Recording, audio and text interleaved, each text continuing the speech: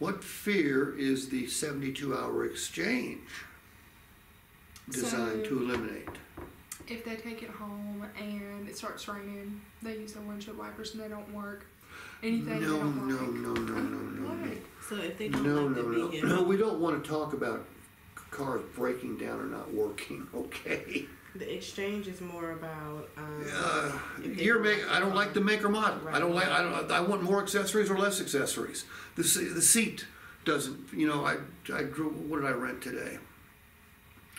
A Volkswagen Tiguan. Okay, I mean I drive Hondas. I've been in a Pilot since 2009. I get a new Pilot every 3 years, so I love the way the Pilot feels. Tiguan, if I bought a Tiguan, I would take it back and I would exchange it because I don't like the seat. It doesn't fit me. There's not enough leg room. So that's what we want to say to the customer. Okay. Not if something doesn't work. Okay. Okay. So what I would say is, hey, if you decide that the equipment's not right, the color's not right, the make, the model is not right. Doesn't look right in your garage. Dog starts barking at it, won't stop. For any reason, during the first 72 hours, you decide it's not right, you have the right to bring it back and exchange it for another. Now, what are the two conditions?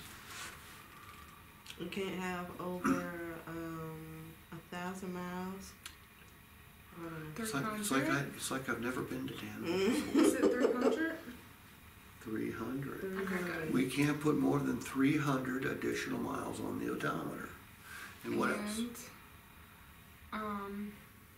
has to be brought back in the same condition. They can't run into a cow and bring it back and exchange it. They can't party in it, smoke in it, puke in it. Okay, they got to bring it back in the same condition it left in.